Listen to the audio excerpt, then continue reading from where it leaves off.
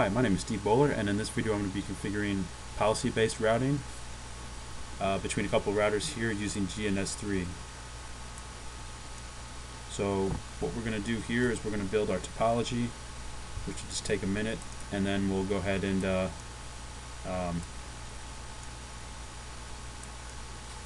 set up some policy-based routing here. Policy-based routing is used to manipulate packet flow on the router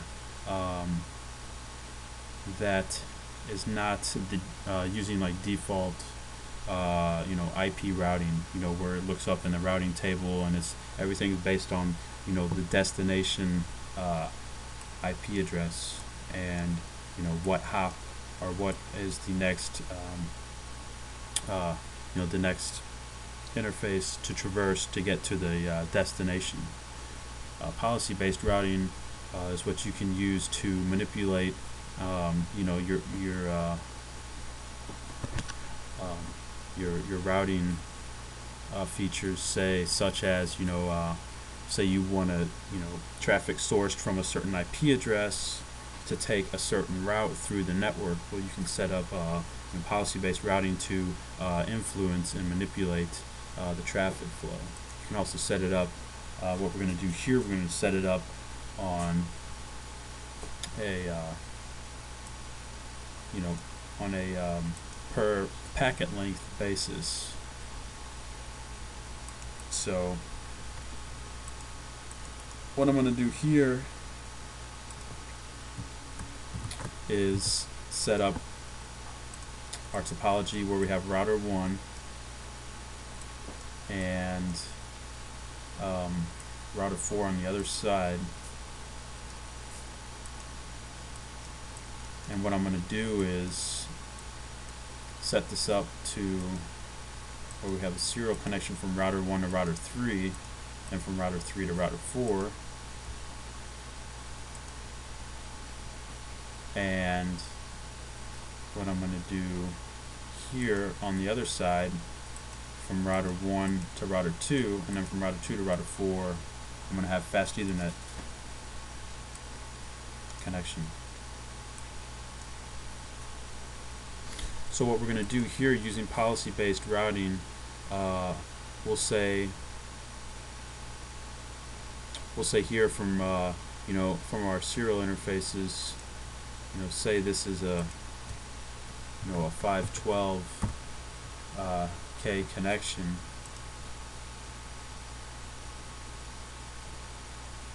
and then on this side here, this is also 512K, and say here we have on our fast Ethernet we have 100 meg.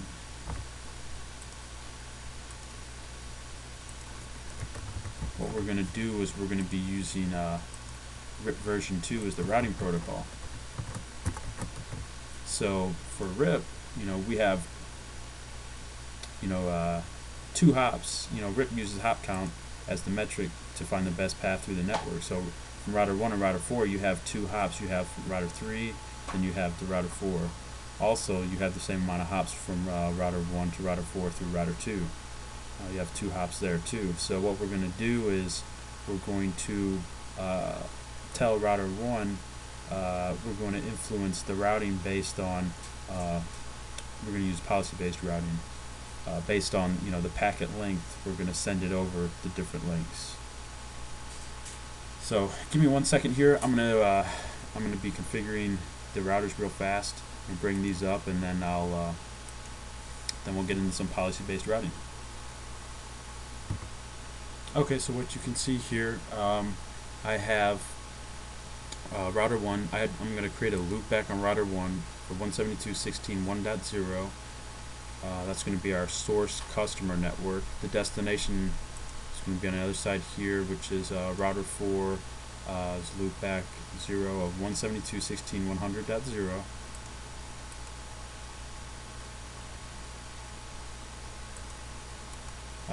Also, you can see here I have my connections between router 1 and router 3 in the 13 network, Router 3 to router 4 is in the 34 network. Router 2 to router 4 is in the 24 network, and then router 1 to router 2 is in the 12 network. So let's go ahead now, let's get to the command line and do some configuring.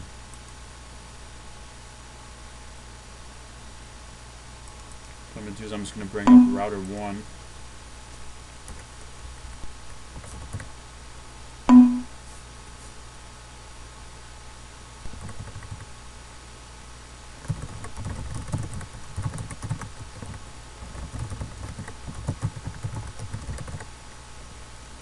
Alright, let's create the loopback. First, IP address 172.16.1.1. Give it a /24. Then we'll go to serial 10 with the IP address 192.168.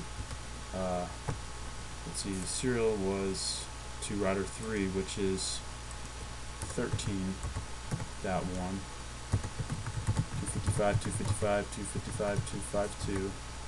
Then interface FA00, I'm going to give that the IP of 192.168.12.1. Do a no shut on these interfaces.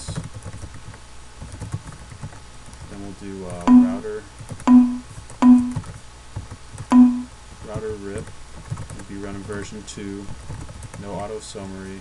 I'm going to be doing it for network 172.16.1.0, network 192.168.13.0, and also 12.0. Those are all our directly connected interfaces.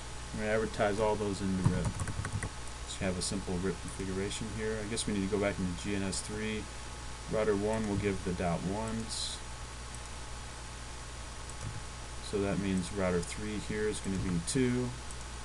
Router 2 here is going to be 2. And then on the other side here, we'll just make it easy. Router 3 is going to be the 1. Router 2 is going to be the 1.